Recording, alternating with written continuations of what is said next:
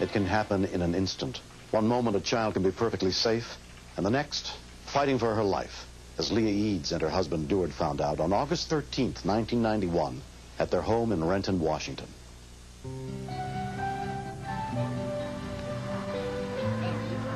It was late in the afternoon. I was babysitting my two grandchildren, Kendra and Jared. My husband was asleep on the lawn chair. Kendra asked me if she could go in and get a graham cracker, and I told her yes, and come right back out.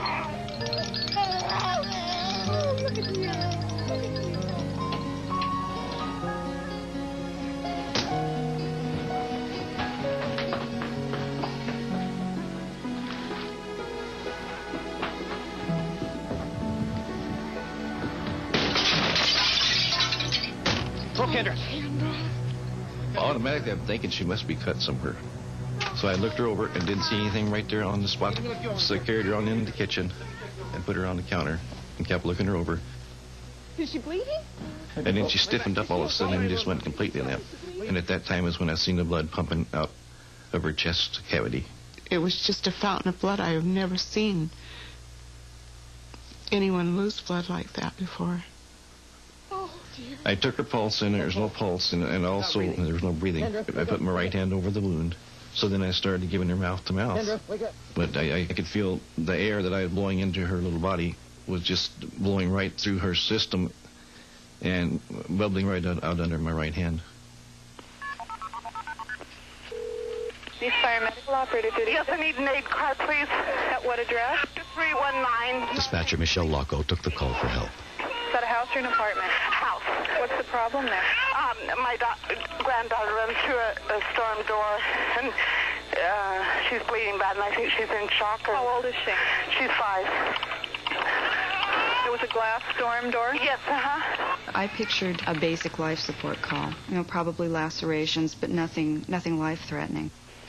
812, an injured child, 2319 Northeast Street. Rescue workers from the Renton Fire Department were dispatched to the scene. Where is she bleeding from? Down by her heart. Where? It's in her chest. Tell me how deep the cut is. I don't know. It's spurting out. I immediately realized it was a very serious situation. A child can't sustain the kind of blood loss that an adult can for the simple reason that they don't have that much blood in their body. Is that her crying? No, that's a baby. Okay, is she conscious? She's incoherent. What do you mean incoherent? She isn't talking or anything. Please, just hurry him. Ma'am, they're already being dispatched, okay? My job is to talk to you and find out more information. Okay, I really don't know. I don't know. Ma'am, you have to calm down in order to help your grandchild. I know. Tell me what incoherent means. Is she awake? No, she isn't. Is she able to breathe? My husband is breathing into her. She's not breathing? Yes, they are. Is she breathing? I don't know. Can you check? Put the phone down. Is she breathing, Deward? No, she isn't. Information about the seriousness of the little girl's condition was immediately passed on to the rescuers. 5-year-old that went through a storm door appears to have severe chest lacerations. The child is now unconscious. The King County Advanced Life Support Unit was also sent to help, but it was 10 miles away. Is she still bleeding? Yes. Mm-hmm. Is the blood bubbling out of her chest? It was spurting out. My husband has his hand over it, so... Okay, does he have it completely sealed with his hand? Yes, The possibility that she would die in front of her grandmother and her grandfather went through my mind.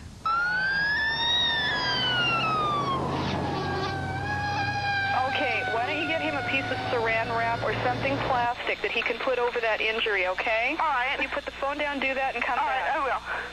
Putting plastic wrap on the chest wound would have sealed the injury until the aid crew arrived, and it would have prevented the air from moving in and out of the body and prevented a collapsed lung.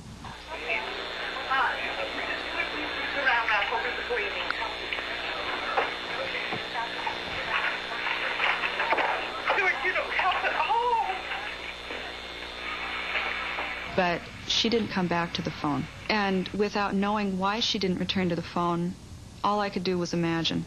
Maybe she was already dead.